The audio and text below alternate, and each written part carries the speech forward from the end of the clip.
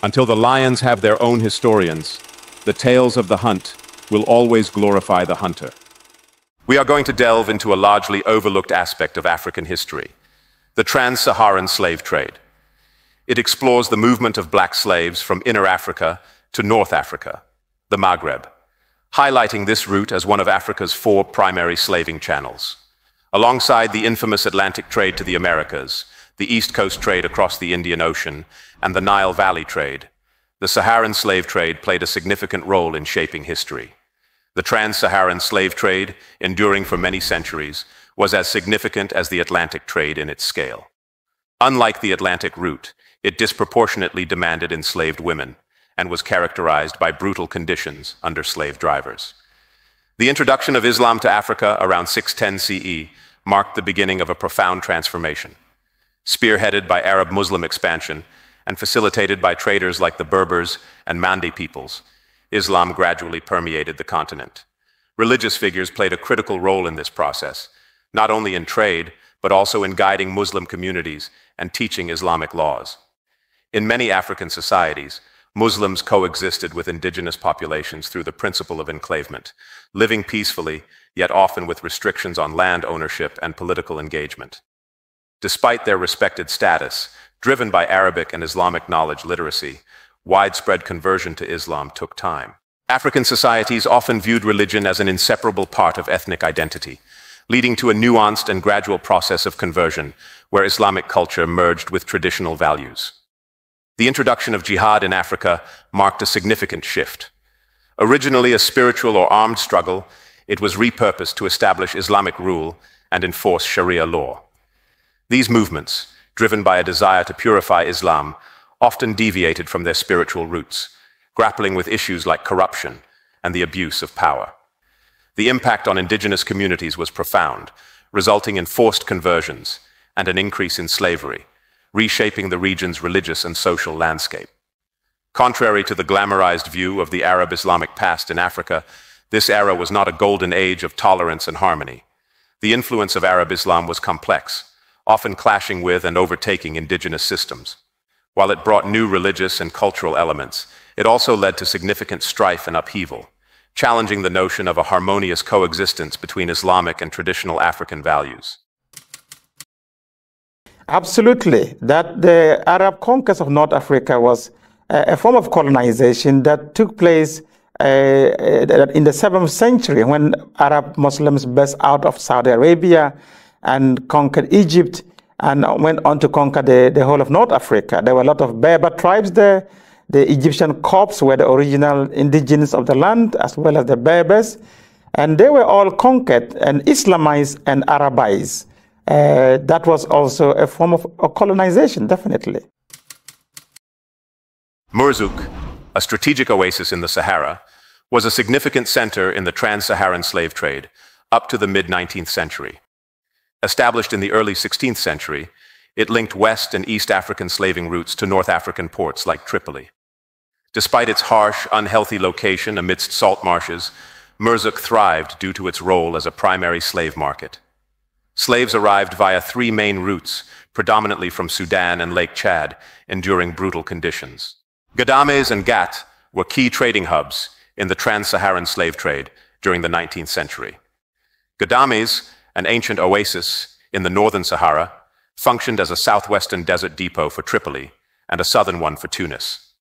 Its merchants were renowned throughout Africa for their trade, savvy, and connections, operating mostly with the Tuareg people for caravan security and logistics. By the mid-19th century, however, Ghadames merchants limited their travel, relying on networks in Sudanese Emporia and speaking Hausa language, a testament to their deep-rooted trading ties. Despite its historical significance, Ghadames experienced a decline in slave trade activity by the late 1840s due to abolitionist efforts in Tunisia and French Algeria. Gat, on the other hand, rose to prominence during this period. Located in the central Sahara, it was a crucial junction for caravans traveling between North Africa and Western Sudan. Offering security and free trade advantages, Gat flourished as a slave market, drawing traders and slaves from vast stretches of Central Africa. The town hosted 2 major trade fairs annually, with slaves forming a significant part of the commerce. Trans-Saharan slave trade routes, including the harsh eastern road from the Sultanate of Wadai to Cyrenaica, played a pivotal role in the slave markets of North Africa. This route was especially noted for its difficulty, traversing remote and challenging terrains. Despite this, it became a significant conduit for slave traffic, particularly to places like Alembillah, an oasis which was a major trading and caravan hub. Slaves from Wadai, often captured across the Islamic pagan frontier in Central Africa, were sought for their labor and sold for considerable profit, despite being perceived as less intelligent and more prone to theft by the Arabs. Despite the inhumane conditions and challenges faced by the slaves during their journey, this trade route remained active well into the 1920s. Absolutely. Slavery was a very important part of Islamic expansion in West Africa, and in fact in the Sudan, and from the very earliest period of Islamic penetration into Africa. It started by buying, purchasing slaves and trading in slaves, and then it went on from purchasing to raiding for slaves and capturing slaves deliberately, especially mainly black Africans, and transporting them into North Africa and into Saudi Arabia, the Arabian Peninsula, and onwards to the Ottoman Empire to Turkey. So slavery was a very endemic part of Islamic interaction with Africa. And in West Africa, the jihad's period of the 18th and 19th century involved massive slave raiding and slave trading. And many of the slaves that were captured and sent and sold and taken into the transatlantic slave trade, most of those who were doing the raiding at the time were Muslim communities because they were the dominant tribes. So a lot of that happened. That is not to say that non-Muslim communities were involved in raiding, but the dominant tribes were the Muslim communities that were doing the raiding at the time. The slave trade from the Sahara to the Mediterranean, especially through Tripoli, was a significant aspect of North African history. Tripoli, for over 1,000 years, was a major Mediterranean endpoint for caravans carrying black slaves from the Sahara, particularly from Fezzan and Ghadames. The 1840s abolition of slavery in Tunis and Algiers briefly highlighted Tripoli's role in this trade. However, by the late 1850s, European pressure against slavery shifted the focus to Benghazi and other less monitored North African ports, continuing slave shipments to Levantine markets into the 20th century. The transportation of black slaves from North Africa across the Mediterranean, often referred to as the Mediterranean Middle Passage, was a major aspect of the slave trade. The Mediterranean Sea was not always calm and could present significant challenges, especially for small sailing ships journeying from North Africa to the Eastern Mediterranean. These voyages faced navigational difficulties due to the prevailing northwesterly winds and the risk of shipwreck on the coast of the Gulf of Sirte. Islands like Malta and Crete were crucial stopovers for replenishing supplies and occasionally selling slaves. Though shorter and relatively less harsh than the Atlantic Passage, the journey had its own dangers. Overcrowding was common, and supplies were often insufficient for the journey's duration, leading to severe hardships for the slaves. Conditions could rapidly deteriorate in adverse weather, with incidents of disease and death due to confinement and lack of resources. The Mediterranean slave trade was largely confined to Ottoman-controlled areas by the mid-19th century. Although Morocco was a significant market for black slaves, it did not participate in sea-based export, focusing on meeting local demand. Algeria and Tunisia, post-abolition measures, saw a decline in this trade, leaving Tripoli and Egypt as the primary Mediterranean outlets for slave export. Morocco, throughout the 19th century, was the primary market for trans-Saharan slave traders, largely insulated from international abolitionist pressures. Unlike other North African regions, slaves brought to Morocco were not generally re-exported, but absorbed domestically, including in Western Algeria. Morocco's sovereignty at this time was nebulous, extending variably into the Sahara. Slaves, once entering Morocco's sphere, were often sold or integrated into communities along the way, meaning that many never reached the heartland cities like Marrakesh or Fez. The number of slaves that began the northbound journey from the western Sudan was likely higher than those who ultimately arrived in Morocco's core areas. The demand for slaves fluctuated, influenced by varying economic conditions, and slave labor was particularly prevalent in southern Morocco and among nomadic and oasis communities. Estimates of yearly slave imports into Morocco ranged widely, from 500 to several thousand.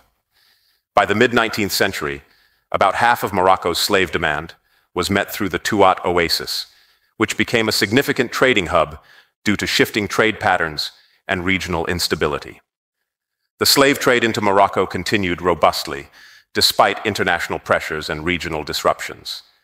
The exact numbers and social impact of this trade remain unclear, partly due to the transient and fluid nature of the Saharan trade routes and the lack of comprehensive historical documentation.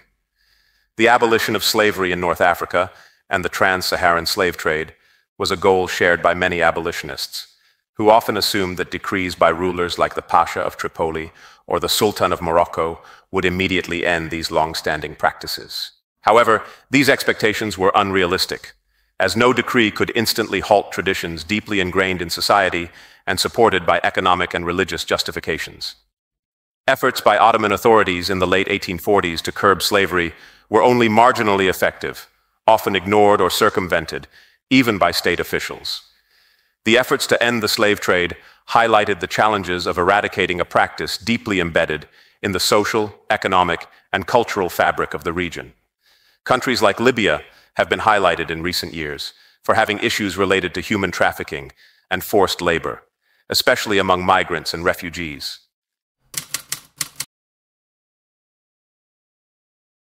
Les chaînes, c'est pour l'esclave qui vient de devenir esclave. Mais l'esclave descendant de plusieurs générations, il est esclave même dans sa tête. Et il est totalement soumis. In other North African countries, while slavery as a legal institution does not exist, there are concerns about practices that resemble slavery or severe exploitation. This is often in the context of migrant labor, domestic servitude, and human trafficking. Mauritania is a country where the issue of slavery has been particularly complex and persistent. Despite officially abolishing slavery in 1981 and making it a criminal offense in 2007, there have been numerous reports indicating that slavery-like practices continue in some parts of the country. In Mauritania, slavery has a long history and is deeply rooted in societal structures. It often occurs in a hereditary context, where families of the slave caste are forced to work for families of the master caste without pay or rights. This type of slavery is typically less about the ownership of people in the legal sense and more about entrenched social and economic inequalities. The Mauritanian government has faced criticism from international human rights organizations for not doing enough to combat slavery and for failing to enforce anti-slavery laws effectively. Challenges include deeply ingrained cultural norms, poverty, lack of education, and a judicial system that is often reluctant to prosecute slavery cases.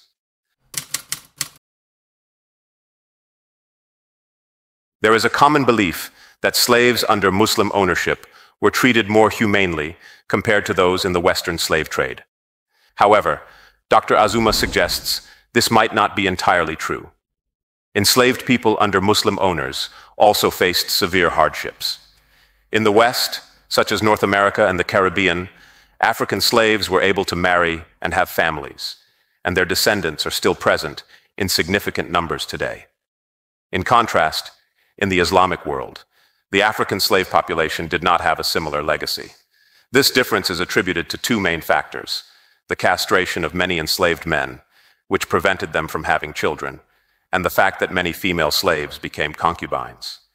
Their mixed-race children were often integrated into society, leading to a less distinct African descendant population in the Islamic regions compared to North America. An idealized portrayal of Islamic history in Africa, often perpetuated by Western scholars, impedes honest interfaith and interracial dialogue. The importance of presenting a more accurate and complete history of Africa's past cannot be emphasized enough. This balanced historical perspective is essential for fostering genuine dialogue and understanding among different communities. The Arab world cannot sweep this deplorable chapter of its past and somewhat contemporary history under the rug. Kindly consider subscribing and clicking the like button. Let me know your thoughts in the comments section. Thanks for watching.